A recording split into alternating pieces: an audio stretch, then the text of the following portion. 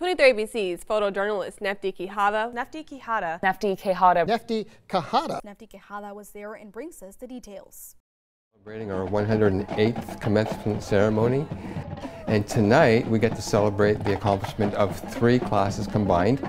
And tonight we're expecting about 15,000 attendees, not including our graduates, expecting about 1,800 students in attendance, not including our faculty and staff who are celebrating them. So it is going to be a full house tonight. It's going to be very exciting, a lot of energy, and for us to do it in the Memorial Stadium for the first time in 3 years is going to be very, very memorable.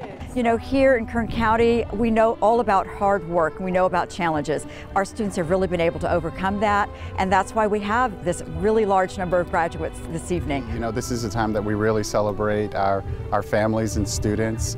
Over the course of the academic year, 3,000 students this year will be graduating from CSUB, 1,600 in this particular ceremony. The Heritage Festival is an event to go ahead and bring up our ethnic diversity and go ahead and gather our whole community. So this is the first event since the pandemic. We haven't had another event for a long time because we had certain restrictions on what kind of events we could do as a church community. Seeing that our church has so many people from different ethnic backgrounds, I saw that there was an opportunity for us just to come as a community and to be able to also celebrate our ethnic diversity just by showcasing our food.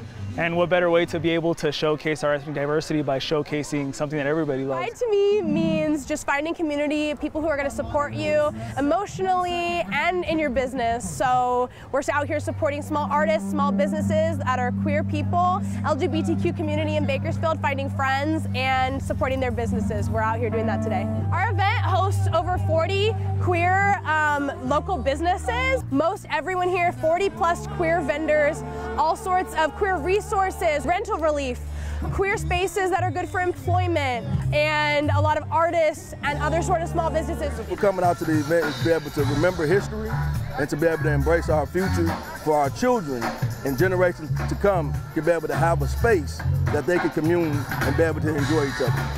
Juneteenth means freedom from slavery from our people. Our ancestors in 1865 were free from slavery.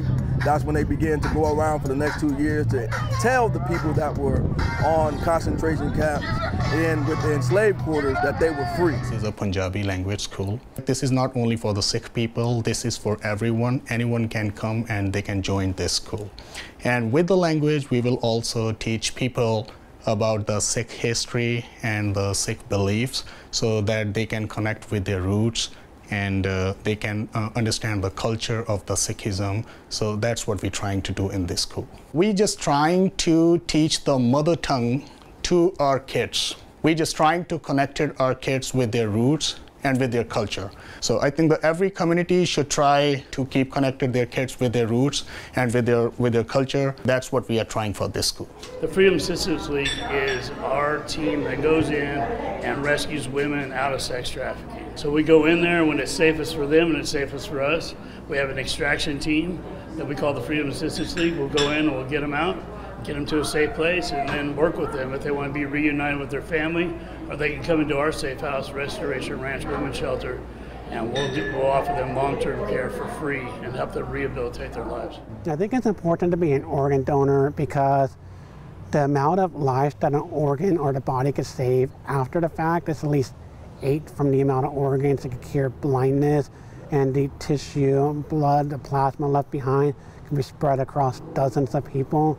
The organs can go on to be giving people a second chance who are nearly at their end when someone's already brain dead or already met their end. It allows part of them to go on, and it gives other people another chance at life. The event here today is called the Wasco Rose Festival. It is an annual community event that the Wasco community puts on and enjoys. It's returning to its long-held date of the Saturday after Labor Day. So this year, it's today on the 10th. It's a long-standing community tradition. Have a powwow, an annual powwow, and we had not had it for 2 years because of COVID, but this is our return back. This is the first time in 150 years that this tribe has had a homeland, and this is our first land that's been taken into trust for us, so it means a lot to us to be able to host our family and all our friends and Native peoples from throughout the U.S. You literally saved the world. We cannot thank you enough.